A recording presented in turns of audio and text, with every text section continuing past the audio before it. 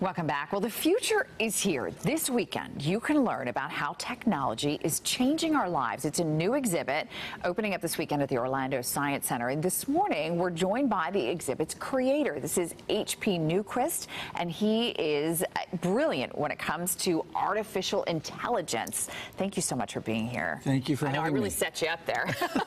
I hope I can live up to it. You will. I know you will, because this is a topic that a lot of people are unsure about. Many people find it to be exciting. Some people find artificial intelligence to be frightening. True. Obviously, you're on the exciting part of the spectrum. And it can also be scary. Sure. I mean, I think people think of artificial intelligence as the Terminator and robots from the future coming back to control us.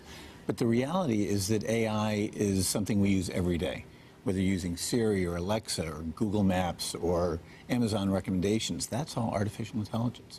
So when people hear, corporations talk about, we're going to get rid of so many workers because we have all these computers who can do these jobs now, I think that's the part that scares people probably the most. It does, but any new technology has always been met with fear of lost jobs. But you're going to need people who are going to have to program those computers. You're going to have them maintain the computers. You're going to have all kinds of new jobs that open up. And AI will take over a lot of the kind of menial, simple tasks right now, because AI is not that smart. It does some things incredibly well, but it doesn't know a lot of things. Each AI can do one particular thing, but no AI is even as smart as a 5-year-old. What do you anticipate for the future? I think that's the one thing that everybody is maybe most interested in, is this is great, but what's next? What's next depends on who's running the show. Computers are only as good as the people that program them and control them.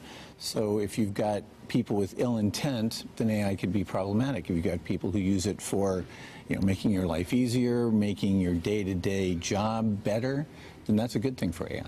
Do you anticipate someday that we will be in all, cars that are fully automated, that will be flying through the air, sort of like the Jetsons were doing many moons ago? If you'd asked me that 5 years ago, I would have said no. And now I don't think we're that far away. Maybe not flying through the air, but autonomous vehicles, self-driving cars, really do work quite well, and in many cases drive better than people do. Well, that's a good point. And drones are already dropping off our packages in some places too, which is just wild. Let's talk about the exhibit, because what it is very interactive, and it's great for all ages, from what I understand. It is. We want to show how AI is real and relevant to people. So not only will they come in and learn about how their own brains and minds work, but they'll see how we program machines to do the things that humans do. So you'll see what a self-driving car sees.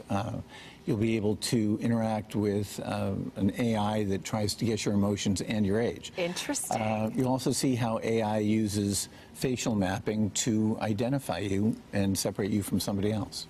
So it starts this weekend, right? It does. It opens on Saturday. And then how long does it go for? It goes until January 5th. Oh, wow. So it's going to be here for a while. It'll That's be here great. 3 months. Don't wait till the last minute. Don't wait, yes, that's a good point. And RM David Martin is actually going to be out there next week, so he'll be walking through the exhibit and trying out some of the interactive exhibits so that you at home will be able to see. So how long will you be in town? I'm here through the weekend. Fabulous. Well, we're so glad you're here, and thank you for bringing it here. Oh, thank you for having me. And we appreciate you coming in to see us this morning. Thanks thank you, a lot. H.P. Newquist, for being here this morning.